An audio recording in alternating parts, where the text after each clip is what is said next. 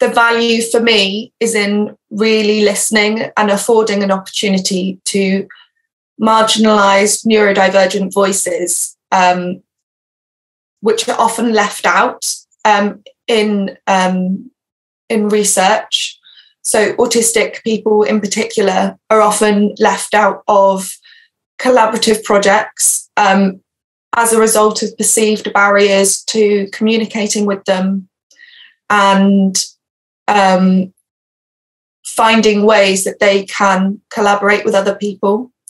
But I think what my PhD research and the 2 projects that I've run with Fairmead has shown is that those barriers are created by the people that impose them rather than real barriers.